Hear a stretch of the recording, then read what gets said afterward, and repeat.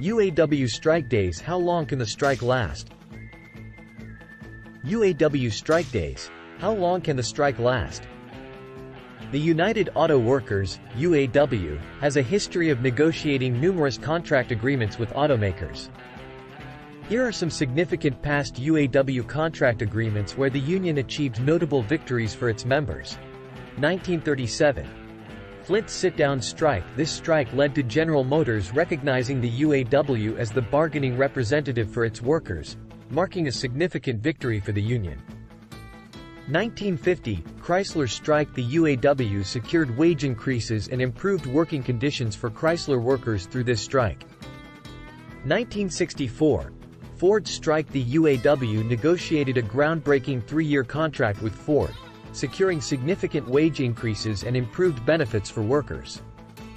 1970, General Motors strike. The UAW's strike against GM resulted in wage increases and improved job security for its members.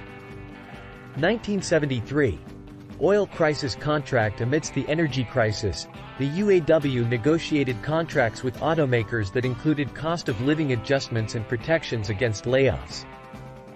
1982, Chrysler Loan Guarantee Agreement. The UAW made concessions to help save Chrysler from bankruptcy, preserving jobs and benefits for its members.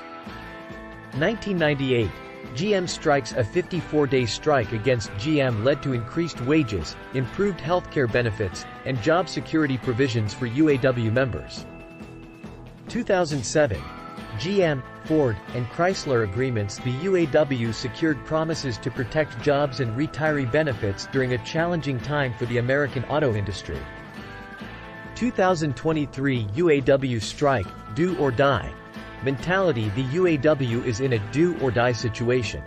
The union's membership has been declining for years, and it faces several challenges, including the increasing automation of the auto industry and the growing popularity of electric cars.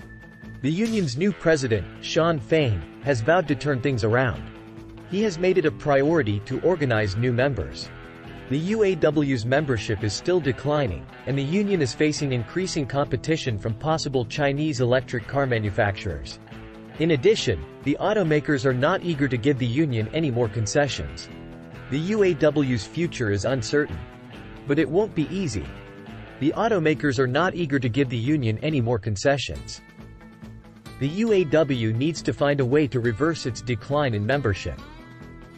But even if the UAW can survive, it's not clear what its future looks like. The auto industry is changing rapidly, and the UAW needs to find a way to adapt to those changes.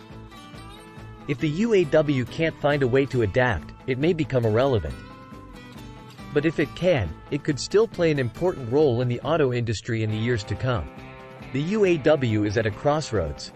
Its future is uncertain, and the union is in a do-or-die situation. The current UAW strike map shows the UAW strike against General Motors and Stellantis is still ongoing. The strike began on September 15, 2023, and has now lasted for over 7 days. The union is demanding better wages, benefits, and job security. The automakers have offered some concessions, but the union says they are insufficient. The strike has had a significant impact on the auto industry.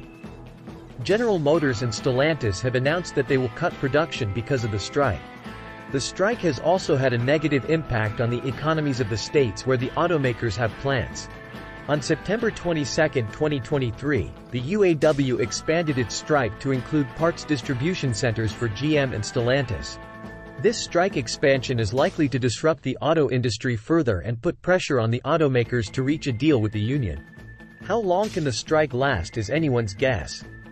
30 days, 45 days, 60 days or 90 days.